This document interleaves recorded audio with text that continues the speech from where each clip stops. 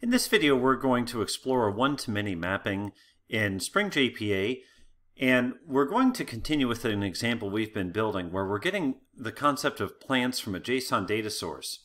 And for plants, we have a one-to-many relationship with specimens. So a plant is the scientific definition of a plant, and a specimen is a plant I can actually touch.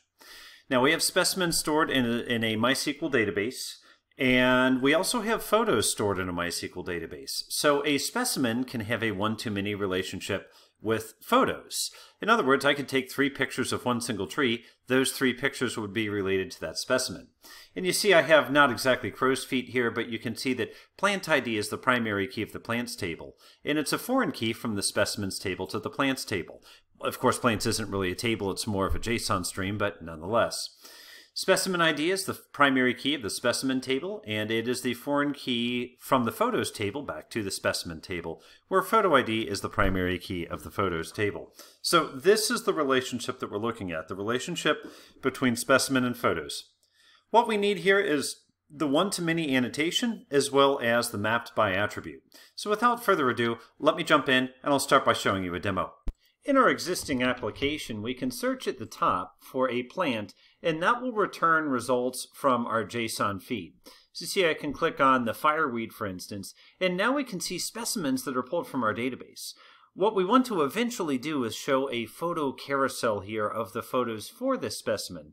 But to do that, we need to be able to walk from specimen to photo, and that's what we're about to do. You may recall in a previous video, we set up a photo DTO to create this photo table or this photo concept. And we set a many-to-one relationship there so that we could add photos to specimens after the photo is created. This time we're going to go in the other direction. We're going to start with the specimen, and we want to walk down to all the photos that belong to that specimen. It's actually quite straightforward. We simply need to make a new attribute. Let's say private list photos, just as we've done here. And now on top of this, we can add the one-to-many annotation.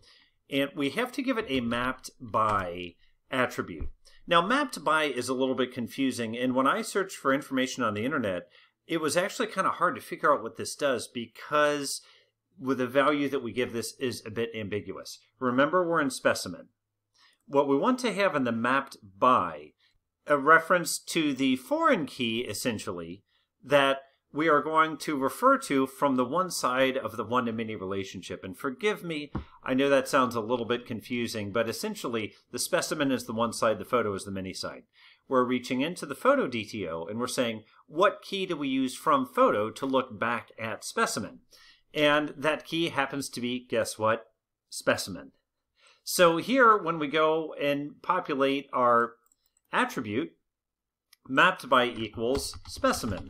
And that's why I'd say it can get a bit confusing because you're in the specimen class, you're looking at this list and you see mappedBy specimen, and it's not so obvious that this word specimen is actually referring to an attribute down here in this class, not so much the class that we're currently in, which also happens to be called specimen. One important note, if you happen to be using Lombok annotations, what you see is the @data annotation on top of our photo class. Lombok will generate a toString for you automatically, and what it does is look at all the attributes and try to print them out. In doing so, Lombok ends up looking from the photo class up to the specimen, which is the one side of this one-to-many again. And you end up getting into a recursive relationship where it then goes to specimen, and from specimen it tries to get to the photo, and then from the photo it tries to go back up to the specimen. So if you implement what I've done so far and you get a Stack Overflow error and you're using Lombok, add one more annotation to this attribute here, which is the one side of the one-to-many, from photos being the many, specimen being the one, add .toString.exclude. And that basically says, exempt this from the toString and only show these fields, and then we don't get into that infinite recursion or Stack Overflow scenario. Once we've done that, we're really in good shape. We've done all we need to do. I'm at the specimen detail page, and you see going along with our RESTful service example, we have the plant ID in the URL, and we're showing all of the specimens that are associated with that plant. But take a look at this. Now you see if a specimen does not have a photo, it's represented by empty array, where if a specimen does have a photo or multiple photos, you'll see the square bracket indicating an array, and then you'll see the toString of the photo itself. Let's take a look at this in slow motion through the debugger through something I've already set up, plant ID 85.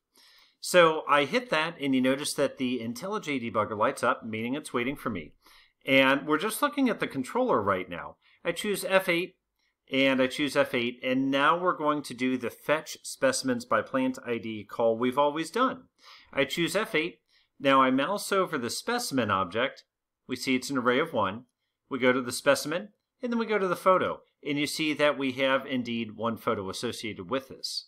Now hang on a second. How did it know to do that? Because in this video, the only thing I've done is I've added this @OneToMany mapping. How did it know to wire up to that controller endpoint? Well, guess what? That's pretty much automatic. The specimen has this attribute called photos, and since we've annotated it, it says, oh, okay, if I want to populate this, I need to run a OneToMany query from me, a specimen, to the photos that belong to me, using this unique ID as a primary key on the specimen side and a foreign key on the photo side. But how do we get from the controller to there? Well, remember the controller is calling down to fetch specimens by plant ID in our service layer, and we have fetch specimens by plant ID, and you notice that that's simply running down to the specimen DIO and calling a very similar method. If we look at our specimen DIO, fetch specimens by plant ID, it's going to our specimen repository, which is our Spring JPA class, and that has a predefined query in it. When that query runs and it populates our specimens, it notices this and it says, oh, okay, I have to run one more query to populate this. So a lot of this just happens magically by using annotations, and that's why we like Spring. So if we go ahead and allow our breakpoint to continue, and then we go back and look at the results, we know we now have enough detail to make a nice look and feel for our specimen, and then with our photos, we could do something like put them in a carousel. So that's where we will go with our next video. Thanks for watching this one. I look forward to reading your comments.